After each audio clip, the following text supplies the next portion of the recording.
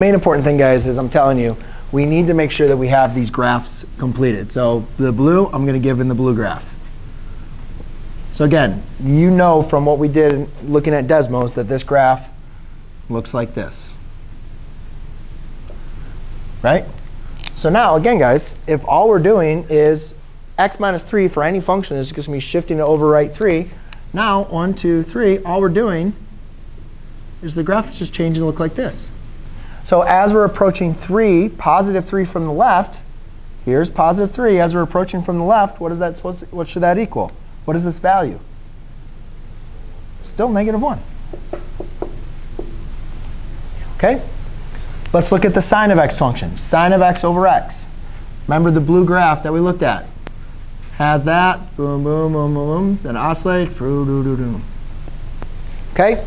So now what's happening? It's being x plus 2. That means the graph is being shifted to the left 2. So move it to the left 2. Same graph,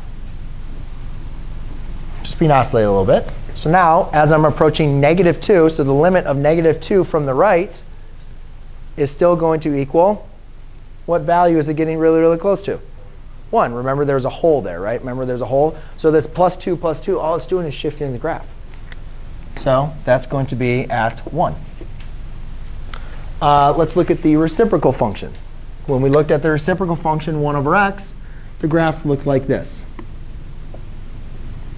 Right? From the right, it went to infinity. From the left, it went to negative infinity. So now we have this plus 4. So what does that do? That just shifts the graph to the left 4. So now the graph looks like this. And then it goes down like that.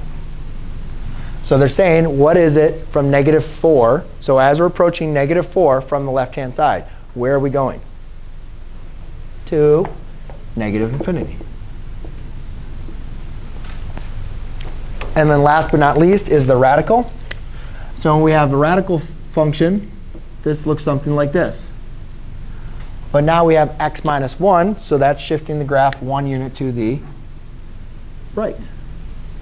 So what they're saying is, evaluate positive 1 from the left-hand side. So as you're getting closer and closer to 1 from the left, but remember, what was on the left-hand side of everything? It was undefined, right? So therefore, this limit does not exist. OK?